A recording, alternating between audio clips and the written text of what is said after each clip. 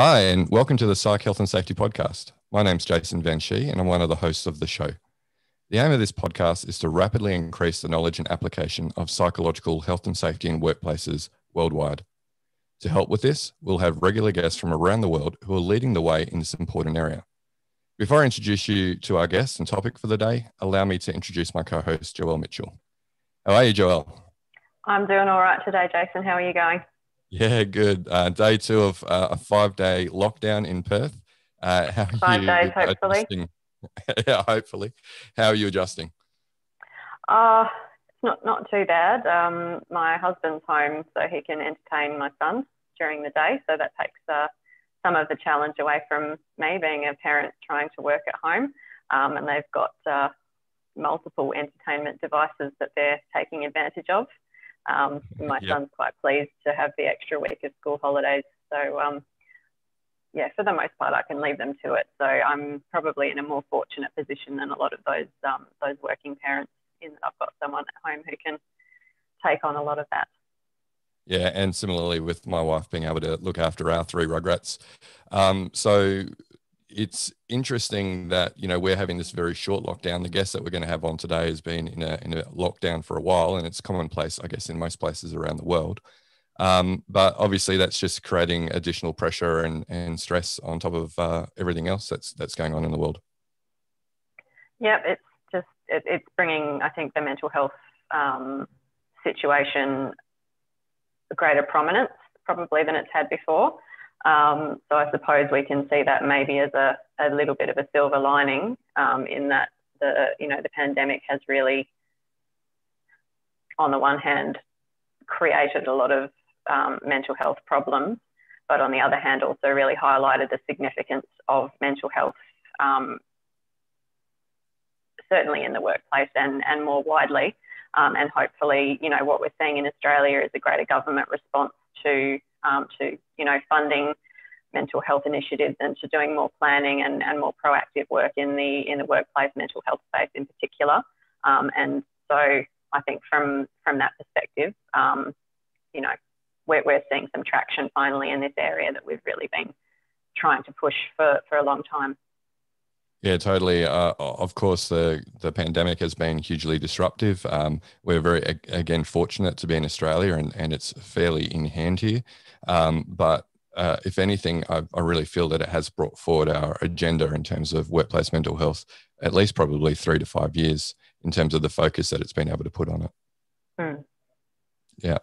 So if you're tuning in on the video on YouTube, you'll notice that I'm still recording from my son's bedroom. They're not my medals behind me. They're my son's. Please, if you're interested, do check out the video. Otherwise, we will be sharing short clips of today's podcast on LinkedIn as well. But what I'd like to do now is to introduce our guest for today. And she's the ideal person to talk to regarding today's topic of the Canadian perspective on psychological health and safety. She's been driving change in Canada at a national level for much of the last decade, and she's currently serving as Director, Prevention and Promotion Initiatives at the Mental Health Commission of Canada. Welcome to the podcast, Sapna Mahajan. Thank you. It's lovely to be here. I am sad that you guys are in a sudden lockdown, but we've been in it for so long that it seems like the new normal for us here. Yeah, like I said, we're definitely getting the easier end of the stick here in Australia and in Perth. So we're definitely not going to complain given the international audience that this is going out to. No, absolutely not complaining. Yeah. And we have negative, I think, 30 weather here today. So it's cold too. Yes. Okay. Yeah, no, we have very warm temperatures at the moment, but pity we can't really go to the beach. But again, we're not going to complain. We're getting it a lot better than many other places in the world. So. All right. So, Sapna, something that we've been doing as a little bit of a warm up is to talk with our guests about their favourite podcasts. So I haven't had a chance to share mine yet, and I think probably a few of them are in common with a lot of our other guests, like the Safety of Work podcast. You can't go past revisionist history really with Malcolm Gladwell. Some of the other ones that I like is Work Life with Adam Grant. Just being an organisational psychologist, he brings some quite useful insights, I think, and that's quite a good listen. Cautionary tales I've been enjoying. I think just because I'm a little bit of a nerd when it comes to sort of understanding about, you know, how catastrophic events unfold and just the nuances of what goes into that. And I think that he explores those quite well. So I do enjoy those.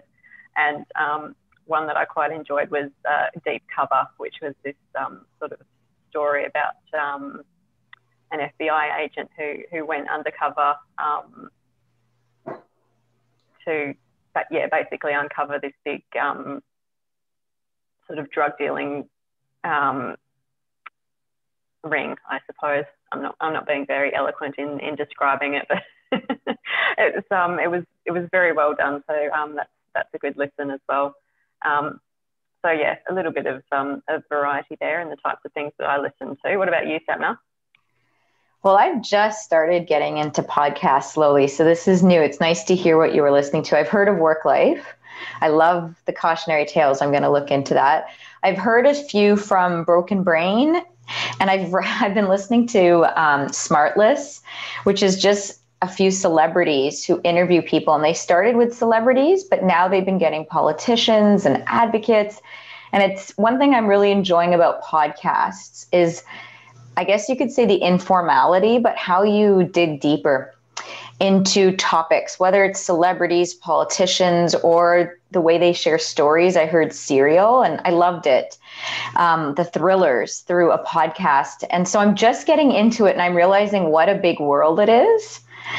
And I think for me, it's been a bit of a rabbit hole. I don't know where to start. There's so much and I go really deep. So I think I need to just start with a couple, and I like that cautionary tale. So I think I'll start with that and see how it goes. Good. Yeah, it is a good one. I very much enjoy it. All right. So that's a little bit of getting to know you personally. Can you tell us a little bit about your professional career so far? Yeah, my background is mostly in public health, and my past was in international work. I worked at the Clinton Foundation, but when I came back to Canada, I worked overseas. I got into mental health. So my focus has really been, as you said, Jason, mental health in the workplace. And it's really around the role that workplaces can play to expand their notion of health and safety to include mental health as well as physical health. And for the last couple of years, I've actually been working for the government of Canada, taking our standard, which I think we'll talk about later, but really a framework on how to look at mental health in the workplace and implement it in more than 90 departments in the biggest kind of employer in Canada, and really drive uptake across the country and the world just around this kind of concept. So my work has really largely been focusing around that, but from different perspectives: writing the framework and the policy, doing research to make sure it actually works, and then actually implementing it, in the head of HR kind of role among many small, medium, and large enterprises.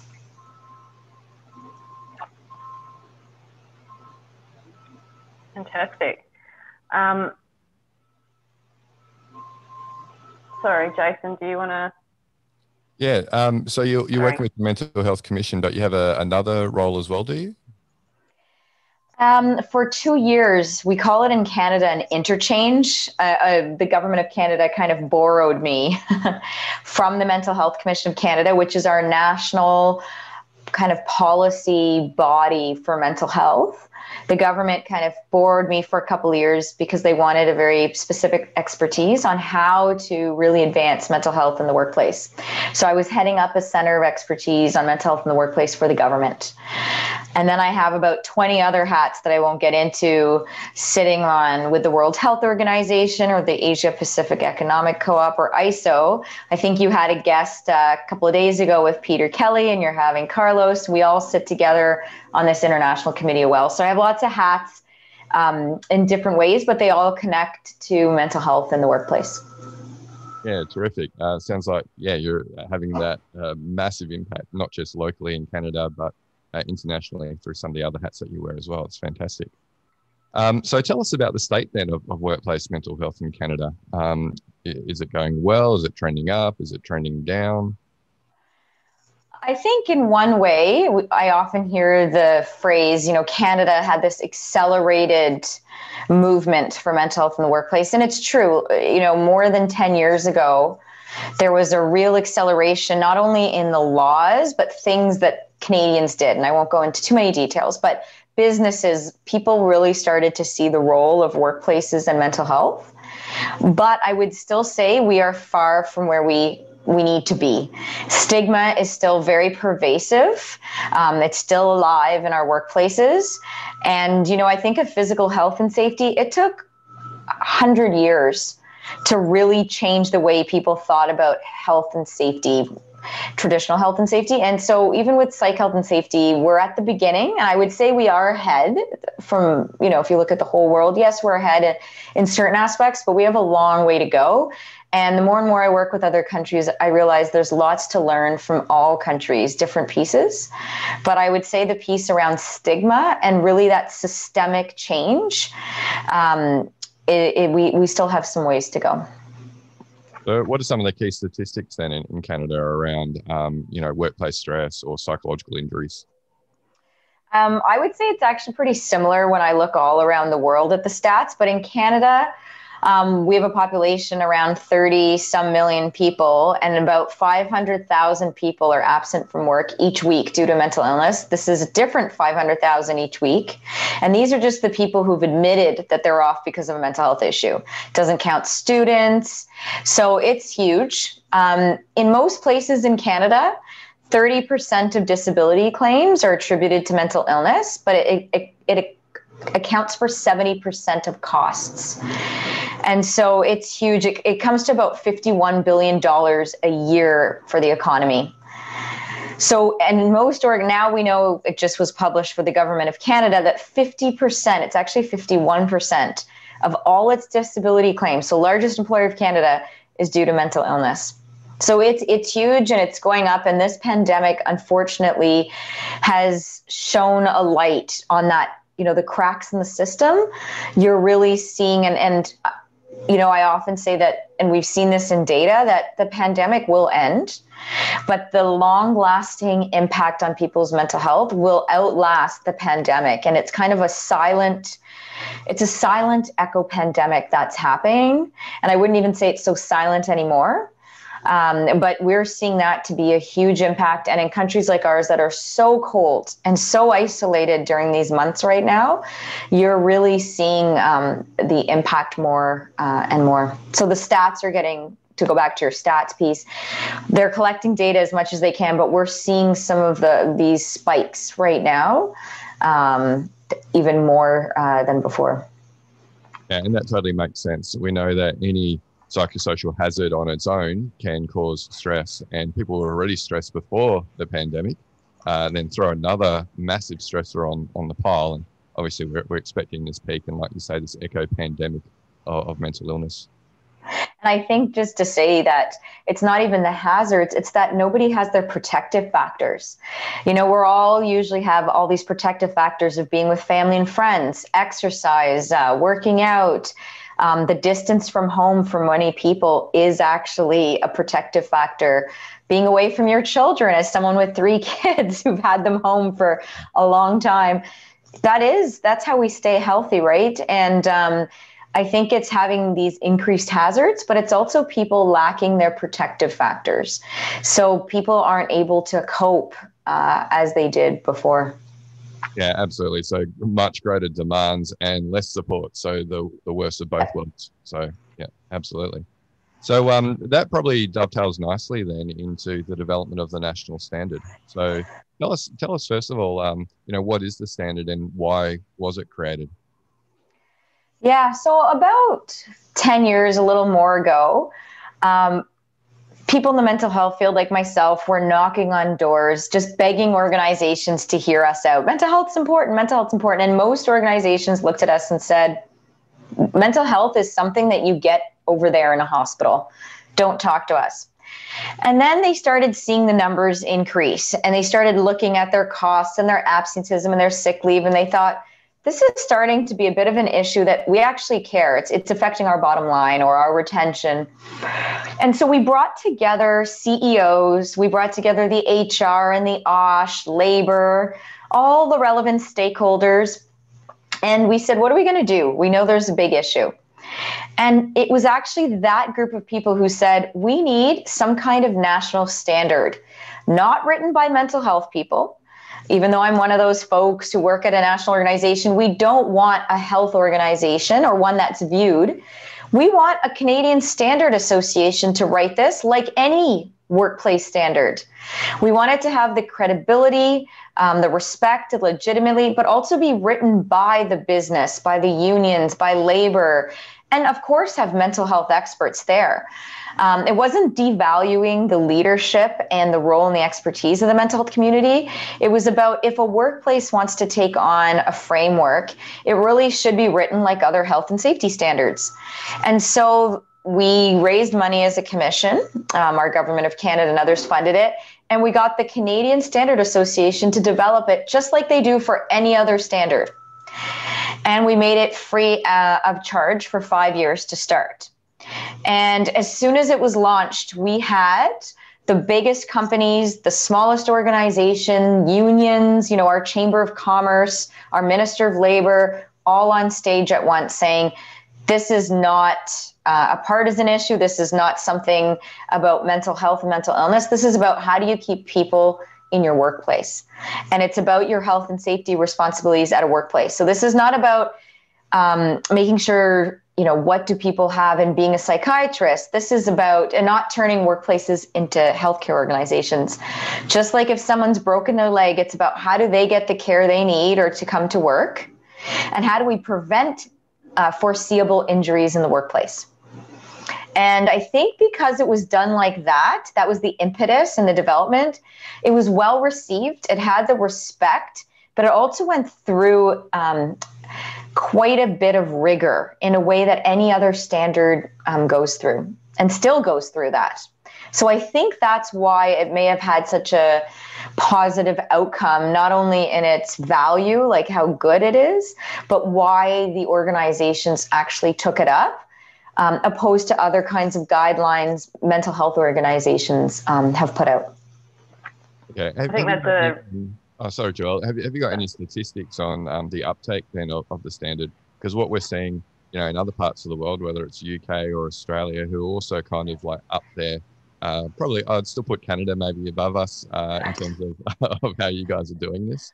But, it is quite political, and you do have sections who are hesitant, I guess, to adopt something like a standard. Well, I think just to say there was also a lot of hesitation when we put it out. And one, we made it that it wasn't legal or mandatory, though it is creating a legal obligations in the legal field, which I won't get into, but it is not something that was supposed to, it's a voluntary standard. But I think, what was your question again? Sorry, I totally had all these other ideas from the end of your question. Yeah, no, it's quite political, right? And you have different people fearful of, I guess, making the change and what that's going to mean for them, either, as an employer group or a union group or an employee group. Yeah. So, to say, yes, we had the same, I would call it resistance and also a fear. When you hear the word standard, I understand and actually respect greatly that kind of fear, especially for a new field like psych health and safety. So actually, when our standard came out, the day it came out, we had a roundtable with big organizations, and within about a month or two, we launched a case study project where we followed 40 organizations in the country, 3 to 4 person organizations, all the way to the largest employers. And we had private companies, small, medium, large, unionized, non-unionized, and we followed them for 3 years as they used the standard. And we looked at how it works. And then hundreds and hundreds of more organizations have slowly come on board. It's taken time. It's also taken significant strategic communications around this being a voluntary framework and a guidance document, and trying to not to say implement the standard. We talk about aligning with the standard because these small things do cause fears. But what we gathered in that research from 40 organizations was that it reduced sick time. In hospitals, it actually reduced patient error, increased patient safety. In private companies, we saw a huge reduction in sick leave, reduction in absenteeism, retention. And so as organizations, we started collecting this data and organizations started doing this in their fields, it brought on more organizations. So it was a bit of a movement. So I understand the resistance completely. I also think coming from a standard organization and it being voluntary, it did create a little bit more of that kind of credibility and understanding that it aligned with health and safety standards already. And really what people are afraid of is that it's going to make workplaces do something they're not supposed to do. They're not healthcare organizations. Because it was written like a health and safety standard, it's really written with what is the workplace factors that only a workplace can control. So it's based on 13 psychosocial factors that only a workplace can control. Workplace demands, civility and respect. This is only the factors that organizations can really look at. And also it talks about dual responsibility, a joint responsibility between employees and employers. This is not all employer. So I think there's some really key aspects in the standard that I think have slowly brought on organizations, but it is slow. And we have a huge amount of organizations to still get on board here. Yeah, I like how you say you're really focusing on the hazards that are really in the employer's control. Because when I talk about mental health at work, a lot of companies go, well, if someone's got an illness or someone's stressed at home, that's not our responsibility. They're bringing that into work. But obviously there are hazards that are completely the responsibility of the employer. And those are the ones that they need to focus on, not the things that they can't. Exactly. Now, I use the broken leg. Just example that, of course, somebody could break their leg at home, nothing to do with work. But I bet you your workplace needs to find out how to accommodate them in a wheelchair or crutches so that they can continue working. And your workplace needs to make sure there's no hole in the ground that they would break their leg in the first place. So it's all about preventing foreseeable injury and then promoting well-being. And for those who are sick, for whatever reason, there's a way to bring them back in the workplace, keep them productive. Yeah, we use very similar analogies actually in episode 1. Okay. Hopefully you picked that up. It just came out yesterday. So hopefully you can have a listen to that and you'll see we're definitely speaking the same language. I also like what you're saying. If that was with Peter, I would like to say he just copied me. Well, it's just Joelle and myself, and maybe we did. Okay. Maybe that's where we got the awesome ideas from. But look, the other thing that really appealed to me from what you're saying is the statistics. Companies want to see there's evidence behind this. It's not just something that we're going to force you to do with no credibility, no case studies, nothing like that. We're actually working through something similar with Monash University researchers over in Victoria. We're deploying our software product Flourish DX to 3,600 teachers over a 18-month period in a randomized control study. So we really feel it is important to, if you're going to do something new, like a systemic approach versus an individual approach to employee mental health, that you really need to provide evidence. And we find working in education that, they are, yes, they're a very at-risk cohort for psychosocial hazards, but they're also the ones that probably require the largest amount of evidence before they actually make a change. Yeah, and the 4 sectors that used our standard the most in Canada, you were saying if we collect data around the use, and it's education, government, so public sector, health sector, and first responder. And Canada just released the first in the world standard for post-secondary education about a month ago. And it's because there's also this unique relationship around the employees, so teachers and professors, but also the students. And if they're not well and healthy, students are the future, and that important link between the two. And just to say, the Canadian Standard Association has put out hundreds of standards. I had no idea, but they even have a standard on lead pencils and how big lead should be in a pencil. But this standard is the #1 used standard downloaded of all their standards out of hundreds of standards. It's huge. I think it's been uniquely downloaded because you have to sign up for it. Probably, I think we're at now 65,000. Wow. So, and all around the world. So yes. Yeah, well, Joel and I definitely account for 2 of those downloads between the 2 of us. Thank you. But no, we've definitely seen in Australia, even though we have our own standards, as we were mentioning before the show to you, there's a lot that actually are adopting the national standard of Canada because it is so well received and there's really great evidence behind its efficacy. Yep. And I think it can be used for any organization. It's more of a framework on how to set up a system versus do ABC. Because I think in Australia, and every organization has its unique realities, its unique resources and structure. And the standard offers a more broader, it's more about the approach you take given your own unique, realities. Yeah, I've definitely observed that myself. Whilst there's a lot of standards and guidelines out there that have, this is what you should do. You should do risk management, or, this is how you might consult with staff. None of them really put it in a logical order. Start here. So obviously getting leadership commitment, getting policy and in your governance kind of strategies, you need to do that first to get everything to hang off.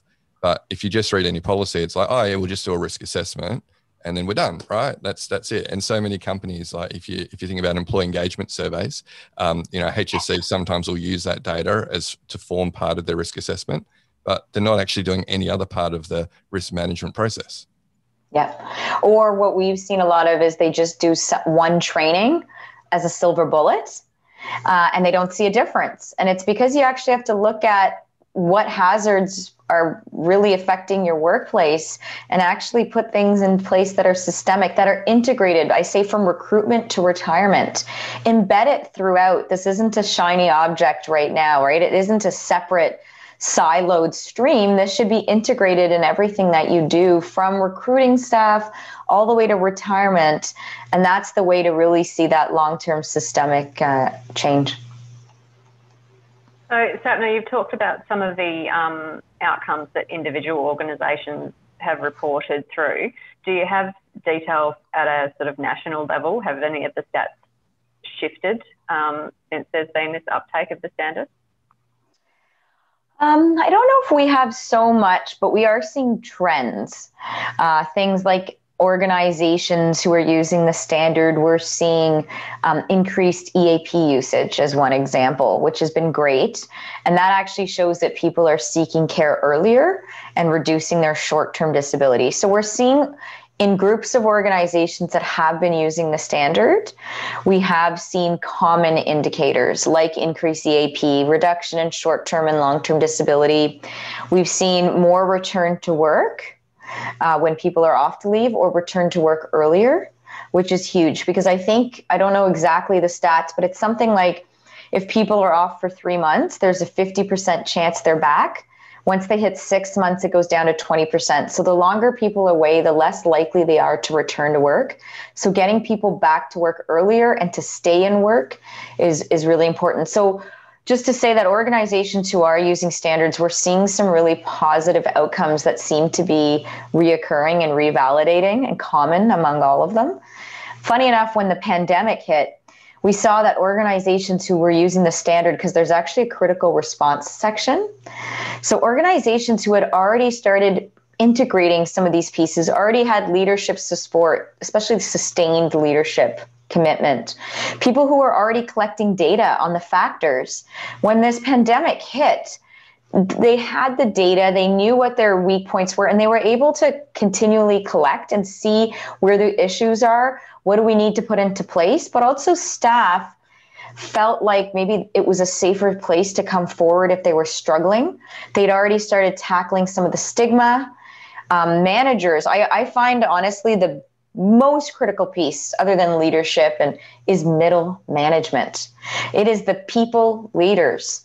And I find that organizations who had trained them, where people leaders actually had the competencies when they were hiring them or retraining them, it's that when things like the pandemic hit, these were real people leaders. They actually knew how to manage people in situations. They knew how to have difficult conversations. And it was just easier and better to cope during the time. As an organization, they were more resilient. So I would say we haven't collected any comprehensive data, but the organizations that were doing that, we're seeing some common outcomes and maybe a bit more strength and resilience through the pandemic.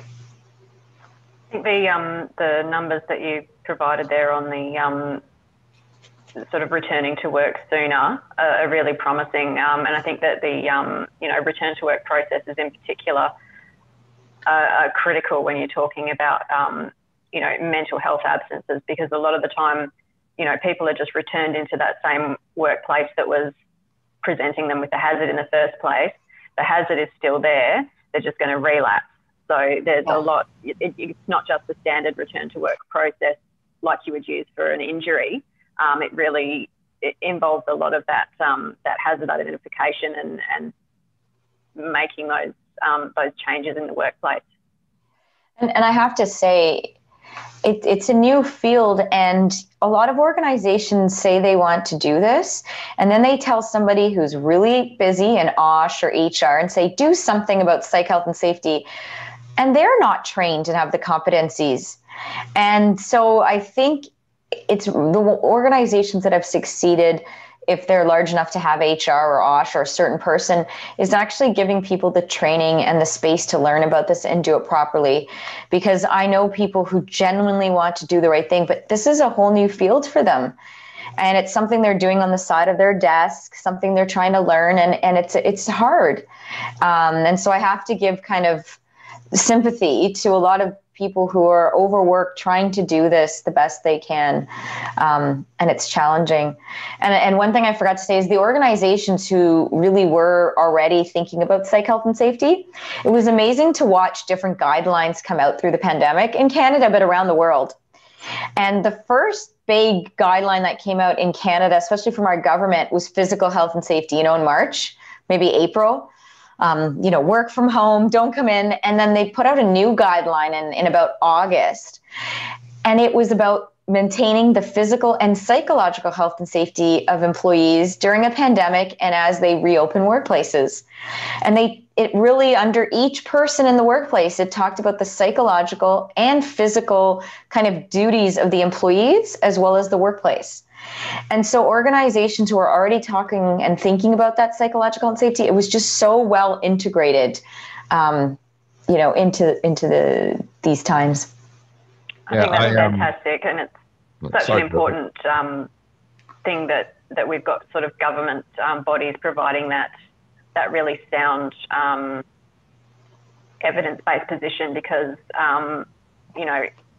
what I've noticed is that there are a lot of people promoting practices and processes that probably aren't very evidence-based, I would say.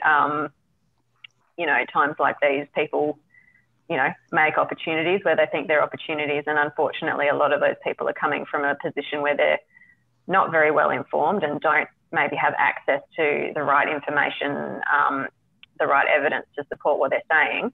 But, if they've got a flashy product, if they've got a strong following, then you'll see people uptaking these practices that just don't have the evidence to support them, and in fact can be harmful. So I think that it's really important that governments do proactively step in and provide that robust guidance to workplaces so that they don't get captured by the snake oil salespeople, as it were. And I think that's a challenge. Someone said to me, it's like a buffet and I have no idea where to start. And so I just pick a training that looks really nice, or I heard someone talk about it, or an ad came on my LinkedIn, and there's no evidence base. But it is a huge challenge. One of the things you were mentioning before, Sapna, was, these poor health and safety professionals are getting burdened from their bosses or leadership saying, we really want to do this. On top of everything else that you're doing, put this on as well. And I think that's, again, a indication that you don't have leadership support, or the level of leadership support that you need, right? Not only does it have to be enshrined in policy and leaders get out and talk about the importance of it, but to really have demonstrated support, you need to have resources, you need to have time, you need to have training to do all of these initiatives properly. Yep. And it doesn't have to be new resources. I talk about like the shifting of resources. Just having a little bit more people and money upfront will save you many people and money downstream. So, and I think it's integrating. You don't have to create a new committee. Everyone has health and safety committees. Just include psychological in that. You already have employee surveys. Maybe crosswalk them with the 13 psychosocial factors. There's a great free resource called Guarding Minds at Work, which is a free survey on the 13 factors. Pick some questions from there and use them. So there's lots of ways to integrate it, but somebody needs to provide that kind of training and skills and resources to those who are leading this in organizations. Yeah, one of the things that Joelle and I have spoken about is creating a free resource, particularly, and this will dovetail nicely into the next part of the conversation, around the ISO 45003 standard. Given it's a global standard rather than a Canadian or UK or an Australian standard, we felt it would be really good to have some good free to access content about what is this standard, how would you actually adopt this practically in an organization, and have that aimed, I guess, at the people who actually have to implement it, as well as the line manager level. Yeah. That's great. Yeah, I mean, I think in Canada, to be honest, we have the standard, and a year later we put out an implementation guide, which took each clause of the standard and wrote it in plain language and actually provided, templates and tools. And that's what people actually use in Canada more than the standard. When I actually talk to those at the front lines, they say, I'm using your implementation guide more. And so I think having real tools to help people take action and implement is probably more useful in itself than the standard. Yeah, I totally agree. And I guess that's why we're doing this Psych Health and Safety podcast, because it's about getting information out there that's free. It's not behind a paywall. It's easily digestible, and it's distributed to where people are. They're on podcasts, they're on LinkedIn, and that's where we'll be having these conversations and sharing this information. That's great. Yeah. So I guess, we just mentioned ISO 45003, and Canada obviously played a big part in the development of the draft standard. And we're really anticipating that hopefully by about June, according to Peter Kelly, if I know it's gone through a number of different versions. So hopefully we see the final thing in the coming months.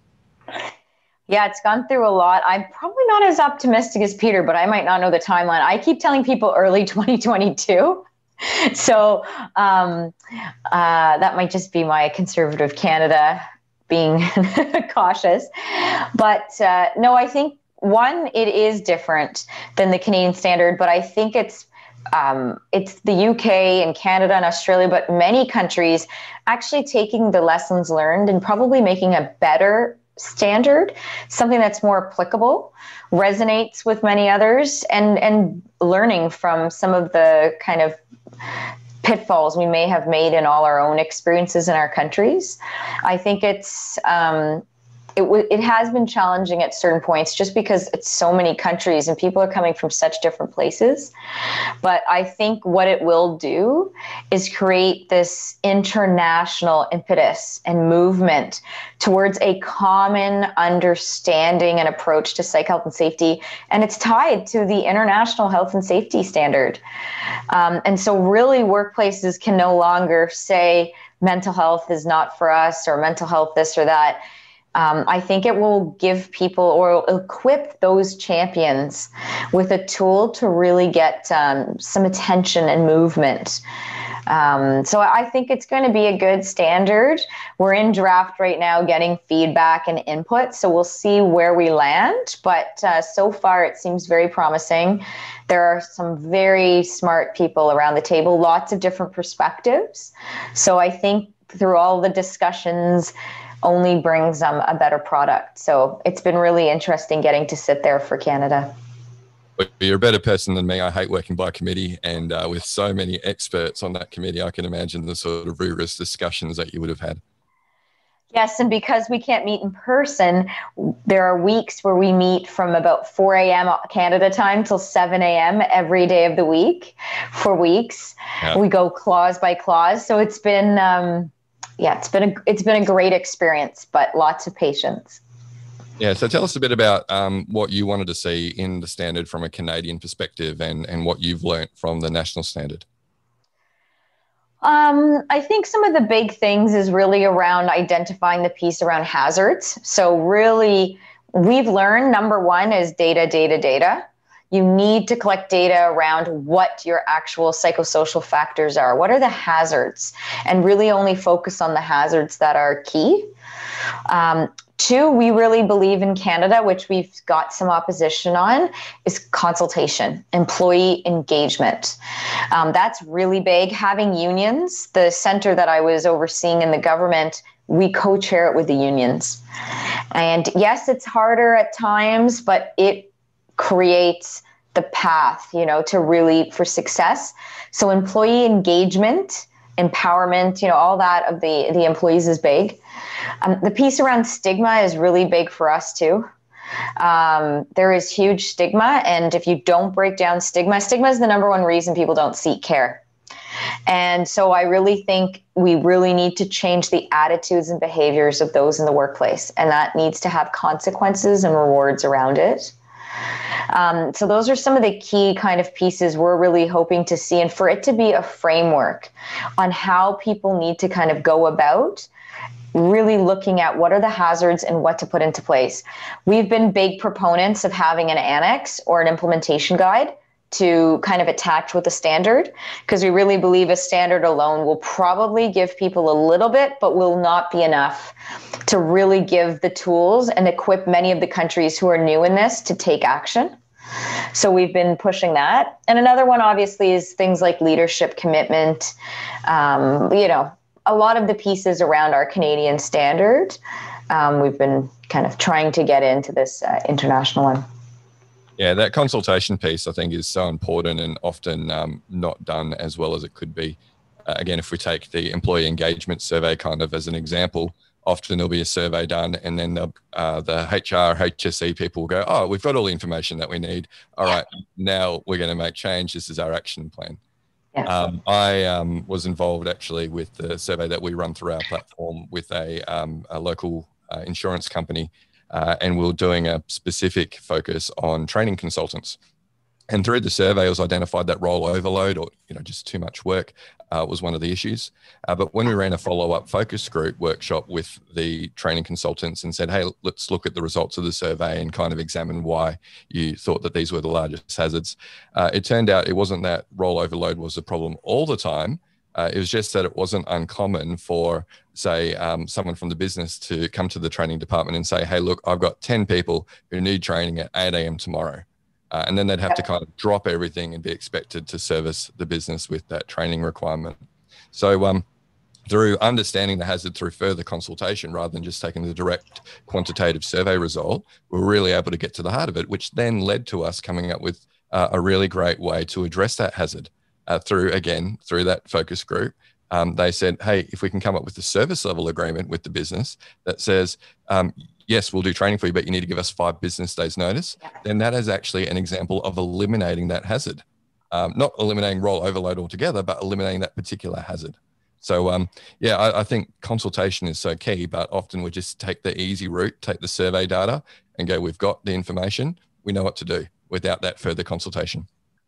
And I think that's why workplaces don't always see a difference. They say, what? People are still burning out. People are still unhappy. Well, did you actually really understand the issue? And another thing to say, which shouldn't be surprising, but it seems to be, is that when we're talking about mental health in the workplace, often the solutions they're not mental health solutions. They're about training managers. They're about changing your workplace systems. It's about workload balance, about civility and respect. It's about actually having managers who know how to manage people and training those managers and doing proper performance on them. It's about letting go of people who might be harassing people. So it's not about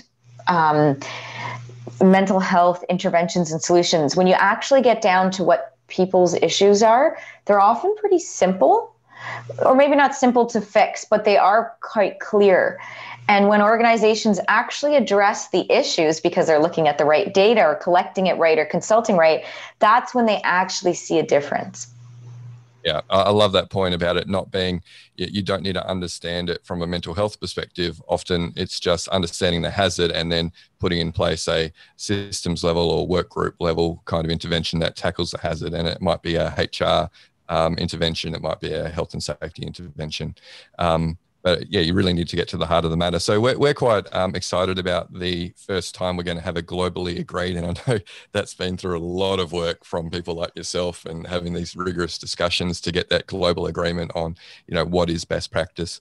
So what are some of your hopes then with things like ISO 45003 coming out in the next, hopefully 12 months? Well, I think there's a lot of things happening at the international level to say. The World Health Organization is writing mental health guidelines at work. I sit on that committee. ISO, the Asia Pacific Economic Co-op, just put out a white paper. I co-chair it with Japan, World Bank, World Economic Forum. And I don't know if you know this, but last week, the United for Global Mental Health, there's something called the Business Roundtable, but some of the biggest multinationals in the world, Unilever, and have all come together. Part of that too, yes. Yeah. So just to say that I think ISO is one piece, but a critical piece that is going to really help expedite and accelerate what I'm seeing to be a movement. Unfortunately, the pandemic, I think, has shown a light to workplaces that in order for us to survive, for us to be productive, to retain staff, for our hospitals, for our healthcare organizations to keep the most critical workers and to keep patients safe, we need to look at mental health in the workplace. And ISO is a tool that will help organizations and countries do that, as well as all this other international work. So I think what I hope is that it is a tool that will benefit organizations and groups. But what I really do hope is that the communications and the support around this is clear and good. I hope, like you said, like the Canadian standard and maybe in Australia, like that resistance and the hesitation, we as leaders in the field do a good job of communicating it, and that it's actually a very useful tool.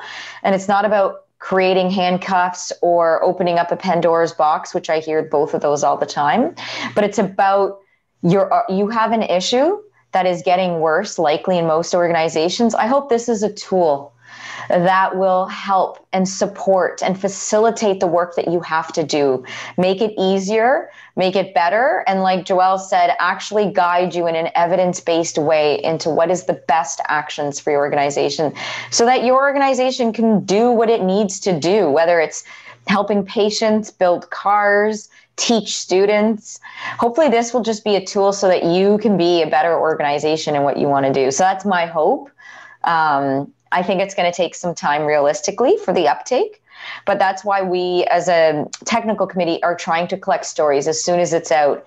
And we're going to hopefully do, webinars and podcasts highlighting organizations all across the world who are using it, how, and case studies really is a way to do that. So I'm excited as well. And happy to keep all of you apprised of how it's going. Perfect. So, Sapna, do you have some parting words of advice for practitioners wanting to create change in this space in the workplace? I mean, I think I would say that it's a journey. It's not about a destination. It's about continual improvement. It is a very hard and new area, but it is so worthwhile. It will have the impact, the intended impact that you're hoping for. And the organizations who've been focusing on psych health and safety, who've made this a priority, are seeing true change. They're seeing the impacts, the outcomes. They're seeing healthier staff. They're seeing a greater bottom line. And it's really making their organization flourish and just to be a better workplace. And, it's funny, just to end on a funny story is, I've interviewed lots of staff. And in the last few years, because I consider myself young, but clearly I'm not, because now I'm interviewing much younger people. And I know when I was interviewing for a job, I would beg them for the job. And when they would ask me, do you have any question? I'd say, no, just I'll take the job whenever, whatever you're going to give me, I'll just take it. Well, now when I interview people and I say, do you have any questions for me? They pull out a book and they say, so what's your career development plan? What's your work-life balance? How much do I get professional development? And some people ask, is your organization doing anything on mental health? Are you part of this campaign? Do you use the standard? And it shocks me. What kind of supports do you give? What's your, telework policy? And I've realized that the next generation is looking at these things. And so I think for any organization, when we look at the future and the greatest assets, it is not going to be usually our physical labor. It's going to be the brains. And this is the greatest asset for the future. And so I really think, as we look to the future and all that future of work, this is such a key aspect, along with diversity and inclusion, which is very tied to mental health. And I really think it's the only way. And the question is, are you at the head of the curve, or are you going to wait and be at the back? And so it's a very exciting place to be. And I think you can be the change. There's lots out there on how to do it. And so I wish anyone doing this work all the best. It's well worthwhile. That's terrific. Yeah, like you say, there's just so many opportunities, and with the future of work becoming more about knowledge and mental work over physical labor, this is just going to be a growing area. And so there's going to be many, many opportunities for practitioners moving forward. But Sapna, that's been such an engaging and awesome conversation with you. You clearly have been having some making some massive inroads in Canada, as well as internationally. We wish you all the best with your work, and hopefully we'll be able to have you on at another time on the podcast in the coming months or years, and find out more about how things are tracking over there. That would be wonderful. And hopefully we're all out of lockdowns by then. Yeah, well, touch wood, we're out on Friday, but best of luck as you survive the rest of your lockdown, and look after yourself. Okay, so, thank you so much. Yeah, so that wraps up today. Thanks so much to the listeners for being on. Don't forget, you can also watch this video on YouTube. It drops the same day as the podcast itself on the Flourish DX channel. Also, Sapna, myself, Joelle, we're friendly people. If you want to continue the conversation online, we're all on LinkedIn. So feel free to either follow us or connect with us. But thanks for listening, and have an awesome rest of your day.